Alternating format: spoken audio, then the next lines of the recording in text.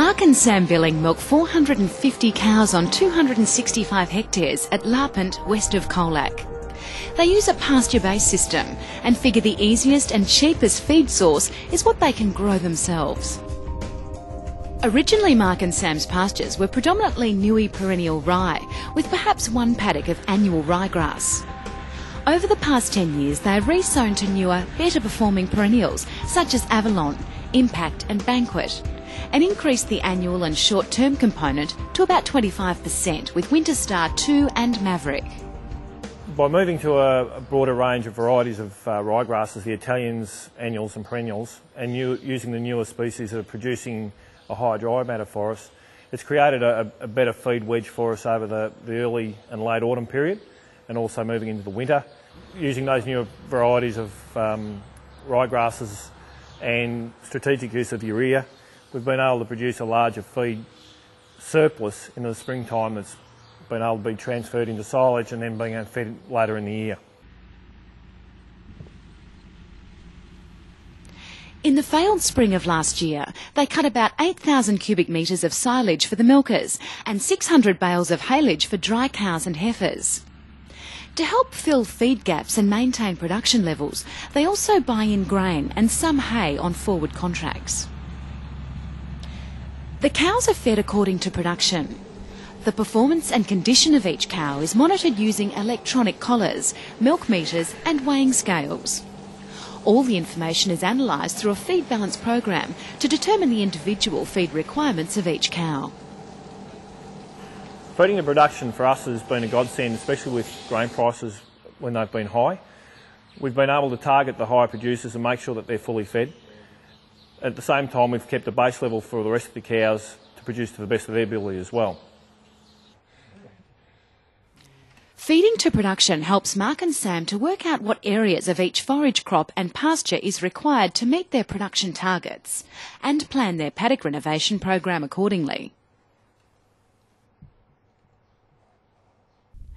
Mark and Sam are now trying to spread the risk to cope with the increased rainfall variability by having a variety of pastures and forages across the farm. This diversity gives them something coming on all the time to meet the demands of the herd.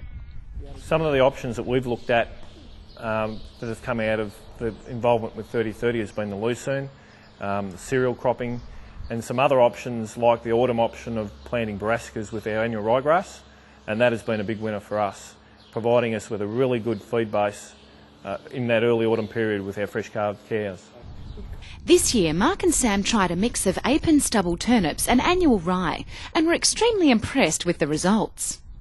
The turnip and rye that we used was dry sown in the autumn. It was sown late March, and that provided us with a 4.1 tonne of feed on first grazing with fresh cows, and that gave us a really good high quality feed. It was testing out at about 12 ME and 25% protein. It was great for fresh calved cows. Lucerne has also been introduced into the forage mix. Impressed with the lucerne grown by others in the area, they recently planted 6 hectares of Stamina GT6, a summer active dryland variety. Well, with the lucerne we were looking to extend our growing season outside the traditional ryegrass growing season and to sort of maximise the rainfall that we got out of season as well over the summer period and get some good quality feed for that period as well. Japanese millet planted with either Apen or Barkant brassicas are amongst other mixes Mark and Sam are trying. Millet is very water efficient and able to produce considerable amounts of dry matter per millimetre of rainfall. They think it will be useful for early seasonal finishes and utilising summer rain events. I had one summer crop fail, so we put millet through that and maximised the rainfall that we did get. And also in our effluent area we've used it as well and got some really good results. Mark and Sam also think cereal rye corn looks promising. With rye corn, it's something that we've looked at as another element to our feed base. So we're looking at, it's a very short growing period and it gives us an opportunity to use it with summer crops, to get it off early around September and then put a summer crop in behind it. It gives us that break as well to try and get rid of barley grass, which is becoming a bit of a problem across the farm. Mark and Sam acknowledge that by introducing forages such as lucerne, millet, rye corn and the brassica rye mix, as opposed to running a predominantly ryegrass base, they may not make the most of their exceptionally good years. However, they expect that the production and profitability will improve in the drier years and also across the average of all the years.